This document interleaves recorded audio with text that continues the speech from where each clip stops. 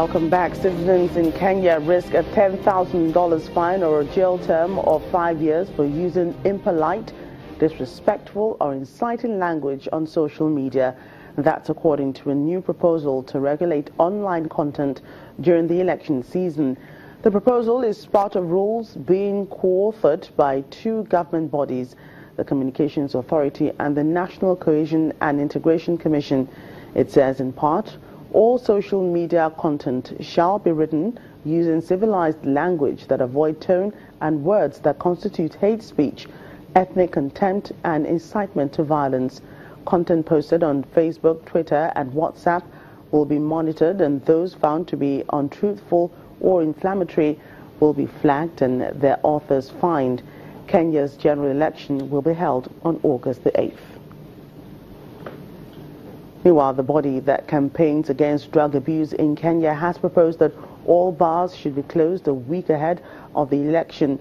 The CEO of the National Authority for the Campaign Against Alcohol and Drug Abuse, Victor Okioma, is quoted as saying that the move would ensure people do not vote under the influence of alcohol or drugs. This announcement comes just after President Uhuru Kenyatta announced that the local beer company will be making a huge investment in the western city of Kisumu. The South Gauteng High Court in South Africa has declared that public schools should not favor any one religion over others. The Organization for Religious Education and Democracy brought the case against 6 schools with a Christian ethos. In its application, the organization argued that the school's decision to stop scientific teaching of the theory of evolution is an abuse of the people's rights to knowledge. While handing down the landmark ruling, Judge Willem van der Linde said the court is concerned by single-faith branding in schools. The ruling means public schools have an obligation to review policies around religion.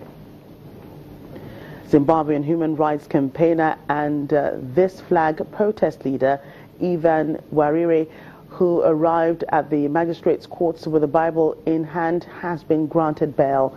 After a 15-minute session, the court ruled without opposition from the state prosecutor to give him bail to the tune of $200. He is being charged with inciting public violence after allegedly inciting students to protest. Mr. Wawarire was arrested earlier this week after addressing a group of medical students protesting fee increases at the University of Zimbabwe. The demonstration turned violent, but Pastor Mawarire says that he was simply praying with the students. He will return to court on July the 19th. Red Crescent volunteers have recovered the bodies of 24 migrants washed up in an eastern suburb of the Libyan capital Tripoli as large-scale rescues were made in the Mediterranean. Residents in Tajura district said the bodies had begun washing up at the end of last week. Several had been partially devoured by stray dogs. The toll was expected to increase as the flimsy boats used to carry migrants as far as international waters normally carry more than 100 people. About 5,000 migrants were picked up off the Libyan coast by emergency services, Italy's Navy and aid groups and private boats on Monday, and rescues were still continuing up until Tuesday. Zanga Sanga is a protected reserve in the southwestern region of the Central African Republic, which is home to various species of wild animals, including more than 3,000 forest elephants. It was once a major tourist attraction, but has been left idle and vulnerable to the ongoing conflict in the country. At the Zanga Sanga Park, elephants drink water and play in the mud. It is not an unusual sight in these parts of the Central African Republic, even as the country has been embroiled in conflict for the past 4 years. The park is located in Bayanga, a town over 500 kilometers southwest of the central Bangui.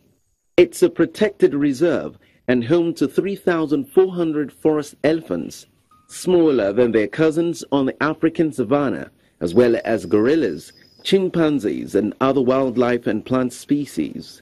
Run by the government and with financial and technical support of the World Wildlife Federation, WWF, This UNESCO World Heritage Site was once teeming with tourists. One of the park's main attractions was the Primate Habituation Program, attracting over 500 tourists a year. In order to see the elephants, we group all the tourists together at the welcoming section, and then we give them information and brief them on what they can or cannot do while hiking.